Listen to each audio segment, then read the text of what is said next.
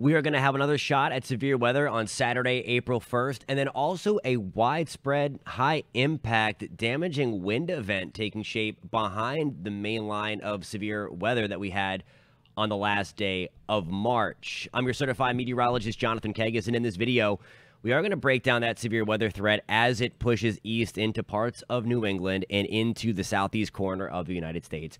And then we're going to take a look at another widespread wind event. We had one last weekend, and now the first day of April, we are pinpointing another widespread wind event in the same areas: Ohio, Pennsylvania, Indiana, the Mid-Atlantic, the Midwest, and into the Northeast. And then next week, literally deja vu in terms of another high-impact blizzard in the plains and then the potential for more severe weather.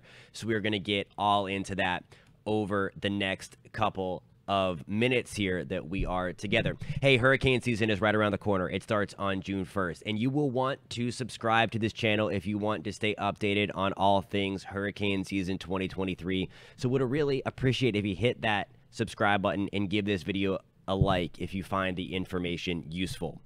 We're going to go back first before we go forward. A very impactful day. We were thinking of everybody that were impacted by the damaging wind and tornadoes. Look at how many tornado reports. We had that rare high risk, that double barrel high risk issued from the Storm Prediction Center, that high risk for severe weather. And unfortunately, coming into fruition, you see the tornado reports into Wisconsin, into Illinois, a lot of tornadoes through parts of central Illinois, Peoria, Springfield, big tornadoes in southeast Iowa, in and around Iowa City and Ames. And then, of course, those long track tornadoes again in the secondary high risk bullseye from Little Rock, just devastation from Little Rock all the way into the Memphis area as well. More tornadoes along the Alabama and Tennessee line, also extending back toward Tupelo, Mississippi again. So another very violent afternoon and evening. That severe weather threat, while it winds down a little bit, is still evident as we move into Saturday, April 1st. I want to show you the impact in terms of the power outages. And as of the recording, as of 8 o'clock Eastern on April 1st, there were still a lot of people without power, as you might imagine, after a big, widespread severe weather outbreak. The blizzard back towards Minnesota causing 70,000 people to be without power. And it might take a while to get that back on, as you also might imagine, with the wind staying cranked up. Look at Indiana coming in with more than 70,000 power outages as well. As mentioned, the severe weather threat, so we're talking about the potential for tornadoes and damaging wind, is going to push east. So places like Pittsburgh, Erie, Pennsylvania, Portland, Maine, New York City, into Philly, Baltimore.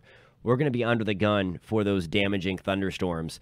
That will extend to a lesser degree into Norfolk, into Raleigh, Charleston. We're back under the gun. You see the yellow area popping up. That's that slight risk, that level 2 out of 5. Again, yesterday areas were highlighted in level 5 out of 5. Again, that is a very rare distinction by the Storm Prediction Center. So the threat today, certainly on that elevated scale in yellow, could see a few tornadoes. And I'm going to show you the high resolution future radar coming up in just 1 second. On a widespread scale by lunchtime, Eastern time, there you go. On Saturday, April 1st, you see some heavy rain in New England. I think the main threat, though, is going to be to the south and east of Atlanta, into extreme southern Georgia, into southern Alabama, and then closer to the Florida-Georgia line. I want to point something out here. If you take a close look here at the radar by 3 to 5 o'clock, the middle portion of your afternoon, and you see these little isolated guys, these dark purple isolated kidney bean-shaped little cells here. These are supercell thunderstorms. Each one of these could produce a tornado. And again, the environment is going to be conducive to producing these discrete, isolated supercell thunderstorms. And then again, it's these supercells that, if the other conditions are correct, and if they're right, which again there are those conditions present, could produce some tornadoes. And again, that threat is going to continue into areas in and around Brunswick, Georgia, north of Jacksonville, and then right along the Florida-Georgia line. There's 8 o'clock on your April 1st with a few of those thunderstorms continuing. Beyond that severe weather threat, we are going to have the winds crank up. So it's going to be dry. It's going to be cooling down fast behind our strong, impactful cold front. But look at the winds crank up as the storm itself continues to rage on. Again, these are not severe thunderstorm wind gusts. So again, that widespread wind event where we could have power outages in this deep purple color through Ohio, Kentucky, West Virginia, Illinois, still back to Iowa for us in Missouri, Indiana again, Ohio, Pennsylvania. That's noon. We could have 50 to 60 mile per hour gusts in this deep dark purple. High wind warnings are in effect in these areas. That kind of big blast of purple, if you will, indicating where we could have those wind gusts of 45 plus miles an hour, then moves into places like Pittsburgh, into the Carolinas, into Virginia, into Kentucky. And again, this is where we could have those spotty power outages. So if you're watching this video from these areas, it's a good idea to charge your devices because you might be without power for quite some time because it's hard to get the men and women in those bucket trucks when you still have wind gusts of 30, 40 plus miles an hour. And that's something that's going to continue well into the evening. I mentioned about round 2, about the deja vu. So we're going to fast forward now into next Tuesday. This is going to be April 4th.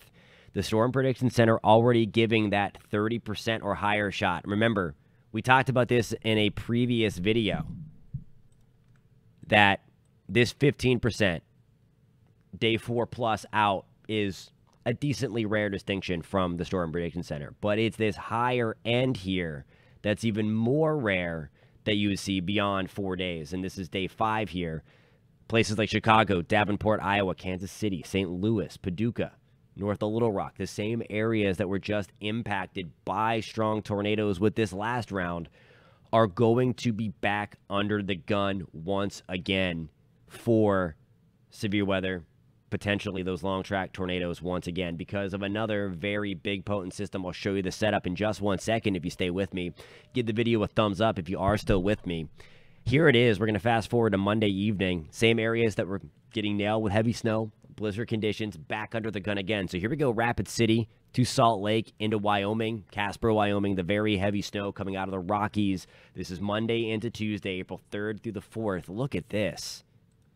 Very heavy snow towards Ely, International Falls, Bismarck, Rapid City, Pierre, South Dakota, into the panhandle of Nebraska. And then we're talking about a mix from Duluth into St. Cloud, Minnesota.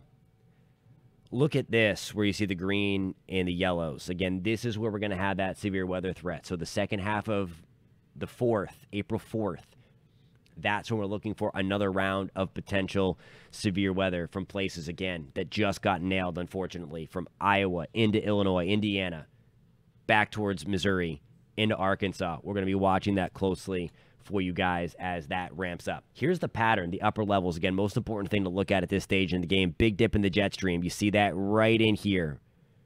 Watch what happens. Same kind of deal as this last round. We were talking about this upper low. That big area of low pressure sitting right there. You see that counterclockwise wind flow there as we take a look at that upper level pattern about 15 to 20,000 feet above your head with that wind just screaming and moving north towards Minneapolis and then working its way towards St. Louis as well, kind of pulling apart in the upper levels of the atmosphere, really promoting that rising motion to help get those thunderstorms going to begin with, and then the turning of the wind with height to get that wind shear, to get that thunderstorm, to get that supercell thunderstorm to develop. And again, with the potential to produce tornadoes. And again, this is going to be Tuesday, April 4th. We are going to be back under the gun for severe weather. And it's that Monday, April 3rd, Tuesday, April 4th timeline where that high impact blizzard potential going to be back in places like Wyoming for us in South and North Dakota. And then again in Minnesota, the panhandle of Nebraska. So we're going to be watching that closely over the next several days. Thank you guys a ton for tuning in to this video. Again, if you found this informative, please consider subscribing. We talk all things weather on this channel. So if you are a fan of the weather and want to learn more about it, click that subscribe button. If you just like staying informed and up to date, click that subscribe button, hit that like button. Again, we'd love to have you on board as we track the weather. Again, thank you guys so much for joining. We will catch you next time.